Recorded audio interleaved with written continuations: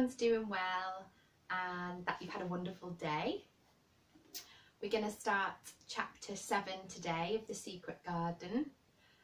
Chapter 6 was quite a gripping one. Mary had woken up to find it a very soggy grey day, and unable to go out and explore, she'd taken it upon herself to explore Misselthwaite Manor. So she'd gone in scores of rooms, she'd explored different corridors, different floors, she found some tiny mice living inside a cushion, she found some toy elephants that she had a little play with, but she also discovered a secret passage hidden behind a tapestry, and she heard again that mysterious cry. She also got in a bit of trouble with Mrs. Medlock for being nosy and got sent back to her room in quite a bit of trouble. So we're going to pick up today and see what's happening at Misselthwaite Manor. Chapter 7 is called The Key of the Garden. 2 days after this, when Mary opened her eyes, she sat upright in bed immediately and called to Martha. "Look at the moor, look at the moor!" The rainstorm had ended, and the grey mist and clouds had been swept away in the night by the wind. The wind itself had ceased, and a brilliant deep blue sky arched high over the moorland. Never, never had Mary dreamed of a sky so blue. In India, skies were hot and blazing. This was of a deep, cool blue, which almost seemed to sparkle like the waters of some lovely bottomless lake. And here and there, high, high in the arched blueness, floated small clouds of snow-white fleece. The far-reaching world of the moor itself looked softly blue instead of gloomy purple-black or awful dreary grey. "Aye," said Martha with a cheerful grin. "Storm's over for a bit. It does look like this at this time of year. It goes off in a night like it were pretending it had never been here and never meant to come again. That's 'cause springtime's on its way. It's a long way off yet, but it's coming." "I thought perhaps it always rained or looked dark in England," Mary said. "Eh, no," said Martha, sitting up on her heels among her black lead brushes. "Nowt at suet." "What does that mean?" asked Mary seriously. In India, the natives spoke different dialects, which only a few people understood, so she was not surprised when Martha used words she didn't know. Martha laughed, as she had done the first morning. "There now," she said. "I've talked broad Yorkshire again, like Mrs. Medlock said I mustn't.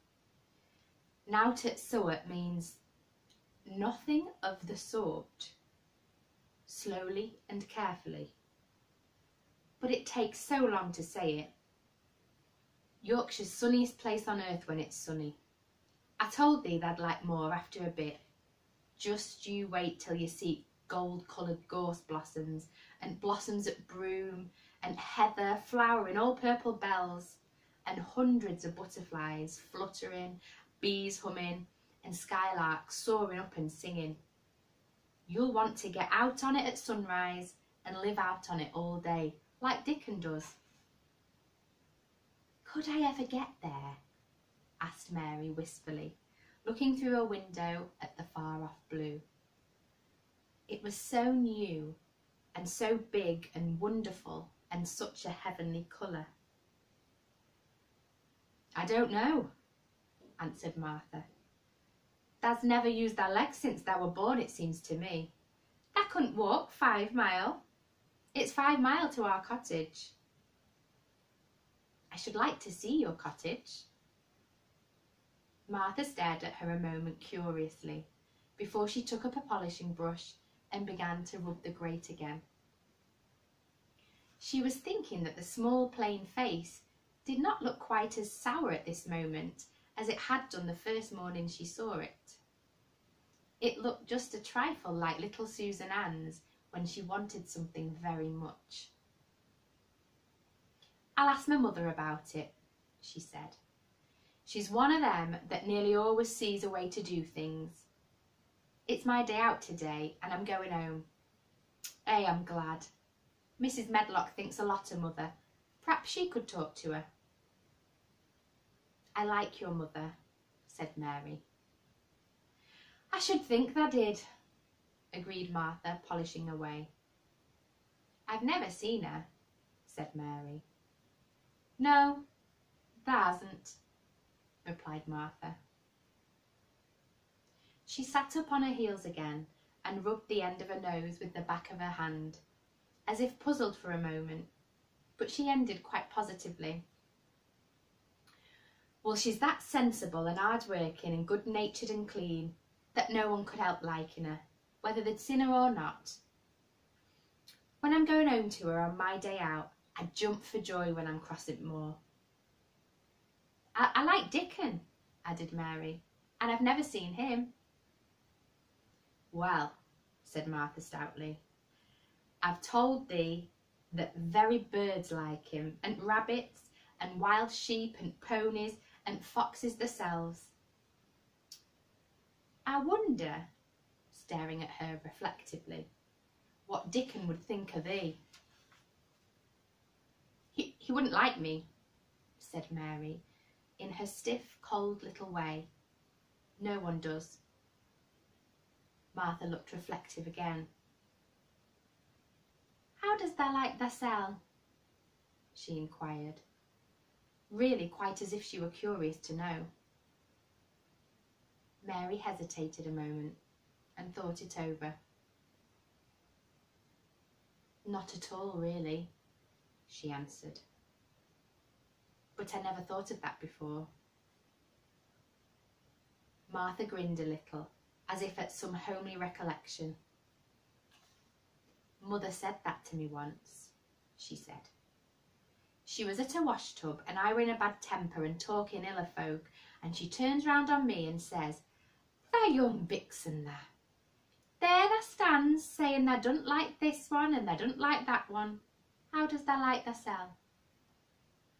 It made me laugh, and it brought me to my senses in a minute.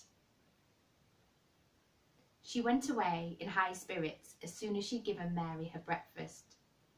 She was going to walk 5 miles across the moor to the cottage, and she was going to help her mother with the washing and do the week's baking and enjoy herself thoroughly. Mary felt lonelier than ever when she knew she was no longer in the house. She went out in the garden as quickly as possible, and the first thing she did was to run round and round the fountain flower garden 10 times. She counted the times carefully, and when she was finished she felt better in spirits. The sunshine made the whole place look different.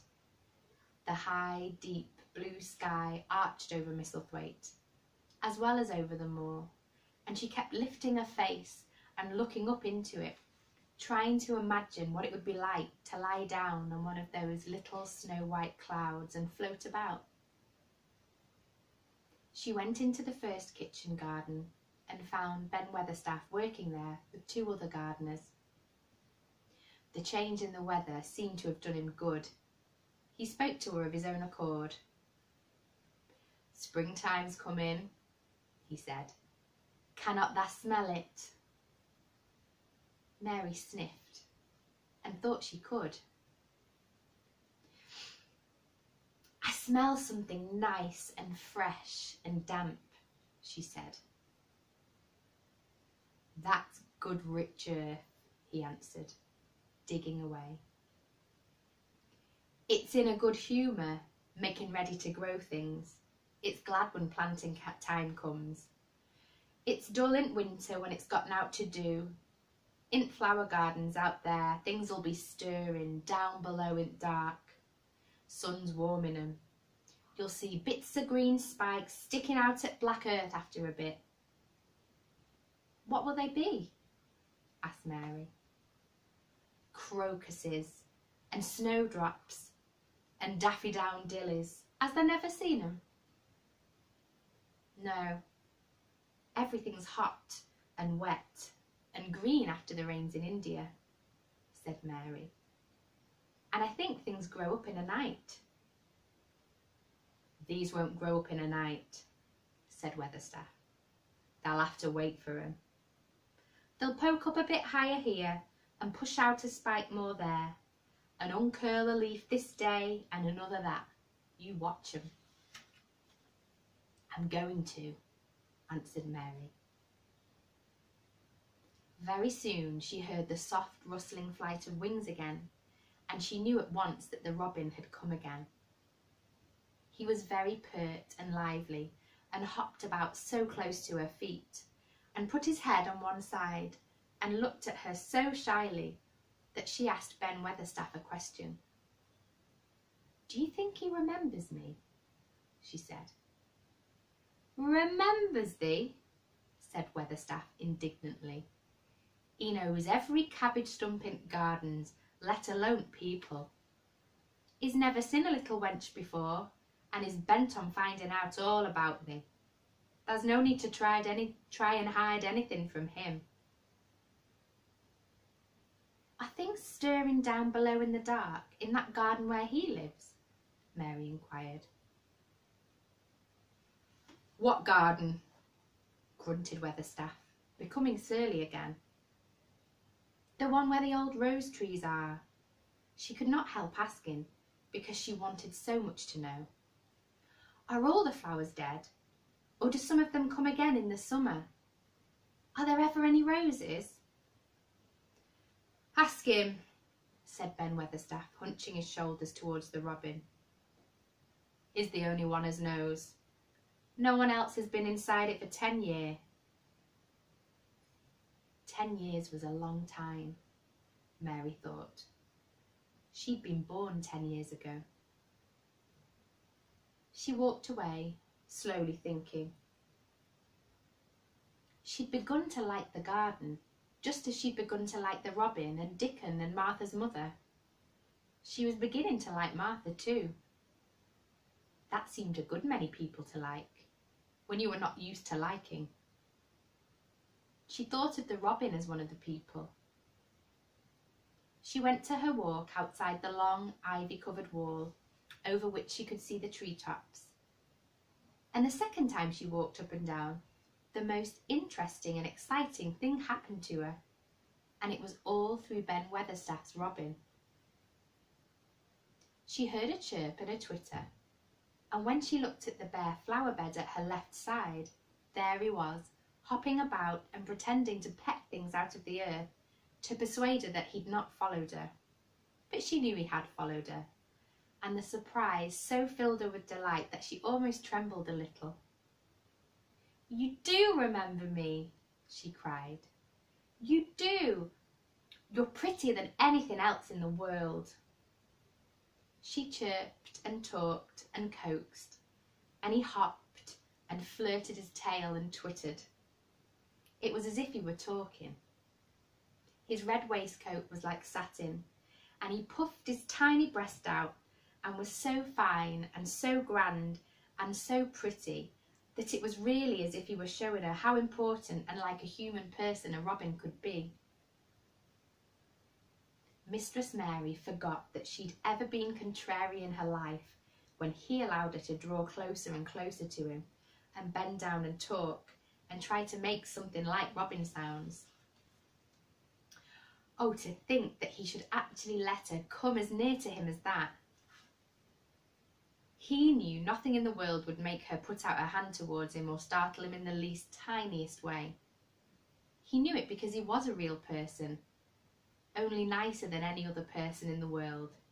She was oh so happy that she scarcely dared to breathe. The flower bed was not quite bare. It was bare of flowers because the perennial plants had been cut down for their winter rest, but there were tall shrubs and low ones which grew together at the back of the bed. And as the robin hopped about under them, she saw him hop over a small pile of freshly turned up earth. He stopped on it to look for a worm. The earth had been turned up because a dog had been trying to dig up a mole, and he'd scratched quite a deep hole. Mary looked at it, not really knowing why the hole was there. And as she looked, she saw something almost buried in the newly turned soil. It was something like a ring of rusty iron or brass, and when the robin flew up into a tree nearby, she put out her hand and picked the ring up. It was more than a ring, however. It was an old key, which looked as if it had been buried a long time. Mistress Mary stood up and looked at it with an almost frightened face as it hung from her finger. "Perhaps it's been buried for 10 years, she said. "Perhaps it is the key to the garden."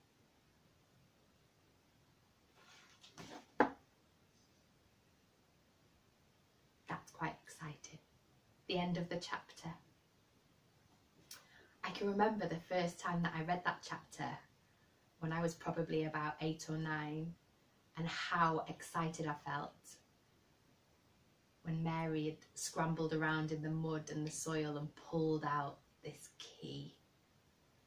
I can almost see it now. How exciting. Is it the key to the secret garden? Let's read on tomorrow and find out. Thanks.